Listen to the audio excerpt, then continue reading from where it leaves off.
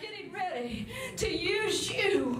He said, I'm getting ready to raise up many Samsons in this day. He said, people that have been grinding at the mill because of their own sin, but God said because their mothers prayed, and I gave them a word. The angel came to Samson's mother and said, he will begin to deliver the Philistines, or the Israelites, out of the hand of the Philistines. And God said, I will use him. And because he had a word spoken over him, and because you had a word spoken over you, God said, I'm getting ready to raise them up again. I'm going to bring them out of drug addictions. I'm going to bring them out of these places. And he said, they've been blind for a season, but there's prophets. God said, I have my prophets, and they're sitting in obscurity, but I'm getting ready to raise them up in this day and in this hour and in this time.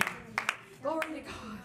Anything, if you need prayer, if you need healing, if you need deliverance, if you need anything, the Spirit of God is in me to set you free tonight. Glory to God. If you just want to get rid of your fear, I tell you what, this is what I had him do in Chicago one time. The second time I was in Chicago. Ha ha ha. Glory to God. This is what he had me do. God wants you out of your fears. Wayne Urban has taught us so much about prophetic action. You have money know about prophetic action, what that is. Yes. Right? When God says something, you better do it. That's right. When God says cross the line, you better cross the line. And that prophetic action, it really starts something in your life. And God said, I'm going to deliver them. All I want to do is touch you as you walk through. And God said, I'm going to deliver them from their fears tonight in Jesus' name.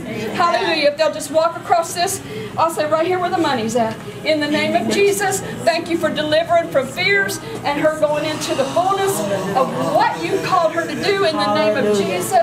We just give you praise and thank you, God, that they're going into their destinies in the fullness of what you called them to do. Hallelujah. Hallelujah. Thank you, Jesus. Lord, we thank you. Thank you.